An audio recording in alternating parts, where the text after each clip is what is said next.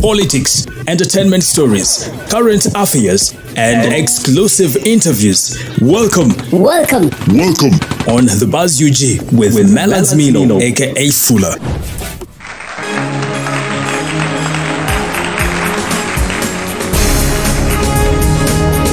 Well, I'm back with the latest trending stories in the country. This is the Buzz UG, and my name is Maria aka Fuller.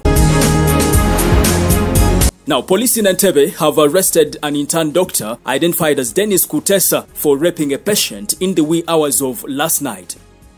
Shockingly, after his arrest, 2 more women also came out as victims in the rape saga by the same doctor.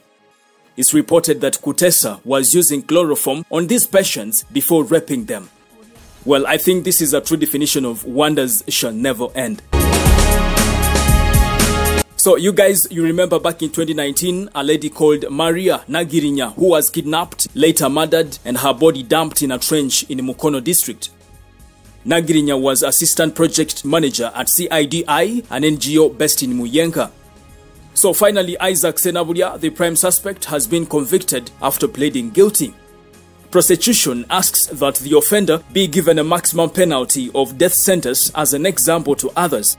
However, High Court Judge Isaac Mwate asked for leniency after seeing the accused apologize to the family of the deceased. Well, in other news, now police have arrested 2 men who allegedly gang raped a 19-year-old man in Makindye right here in Kampala.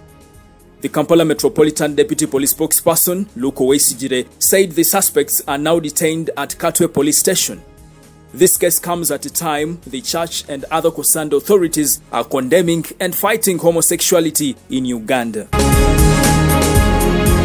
Well, there you go. That is the latest update on the Buzz UG. And in case you haven't subscribed, kindly subscribe and also tap on the bell for all the notifications. My name is Maria aka Fuller, and it's a bye for now.